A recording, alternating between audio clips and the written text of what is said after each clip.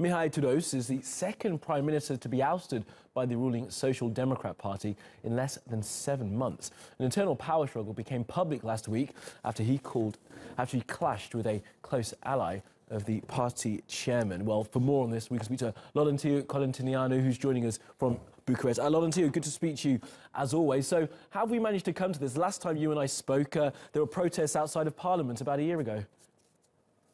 Well, yeah, and they were caused by the same person that's also involved in both the oustings of the two Social Democratic prime ministers, and that's the party leader, Mr. Liviu Dragnea.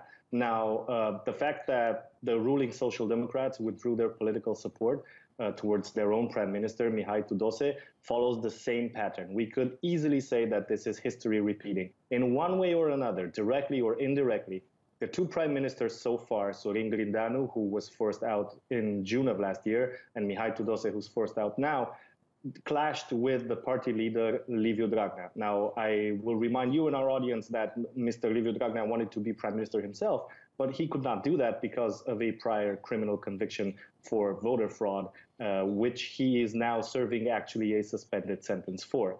So we are now in the same situation where within 1 year of social democratic rule, Romania has changed two prime ministers, thus also changing two cabinets, because the resignation of the prime minister automatically attracts the resignation of all cabinet ministers.